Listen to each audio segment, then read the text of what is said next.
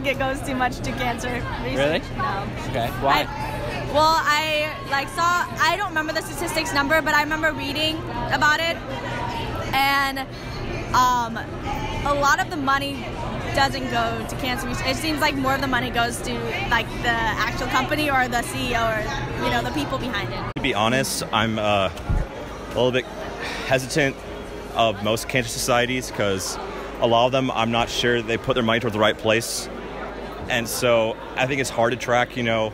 I think they all have good intentions, but I think usually it's more important to give directly to the source. Like when I support cancer research, I go to St. Jude's Hospital because I know where my money's going, versus more outside sources. They don't necessarily have it.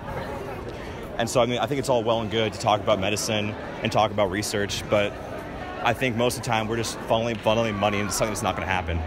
I've heard that a lot of the money doesn't actually go towards the cancer stuff. It just pays people, and so I know a couple of people that just don't participate in relay because they know that from somewhere, and so they don't like that the money doesn't go for what people are led to believe it goes towards.